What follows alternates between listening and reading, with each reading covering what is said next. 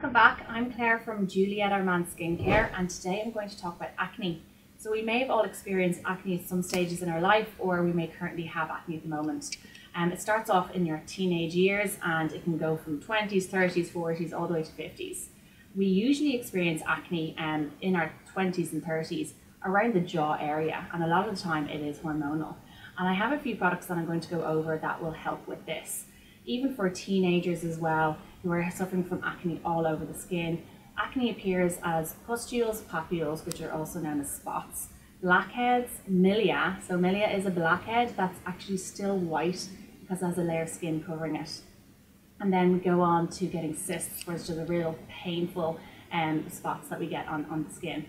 So when we get acne, it's because we're overproducing oil. So the main thing you need to do is, if you have acne or breakouts, is to use oil-free products.